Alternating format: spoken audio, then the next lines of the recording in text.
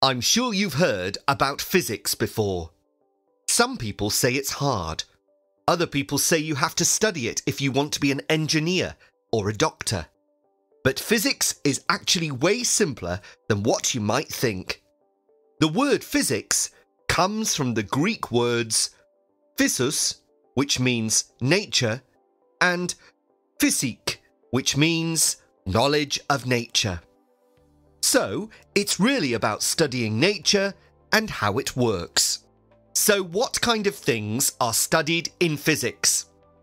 You'll study energy, force, light, and movement. You'll look at the way matter moves through space and time, and how things like energy and force affects that movement. What we're trying to discover in physics is how exactly the universe behaves. So you'll be learning about the fundamental laws of the universe. Like, why don't we float up into the sky? Or why our hands look different when we put them underwater. Physics is actually one of the oldest academic disciplines.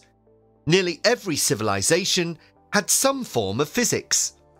It's the way that we understand the world in a scientific way. But what relevance does it have to other subjects? Both chemistry and biology rely on the laws of physics in order to perform calculations. But physics also impacts our daily lives. Cell phones and computers were created by following the laws of physics that study electricity. The same goes for kitchen appliances.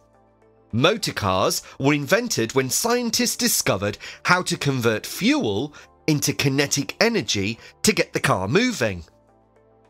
And that's also how factory machinery was built.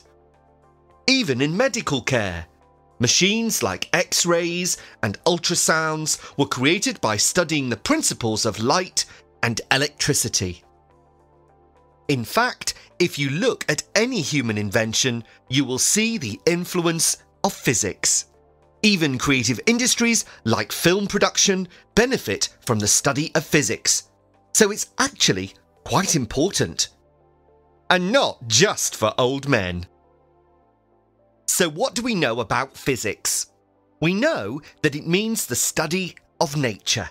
More importantly, physics is about examining how matter moves through space and time, and how it is affected by things like energy and force. And by studying this, we can begin to understand some of the fundamental laws of the universe. Physics covers a huge range of topics, including light, electricity, movement, energy, and force. And the study of physics has led to all kinds of inventions that we use in our everyday lives. See? Physics is awesome.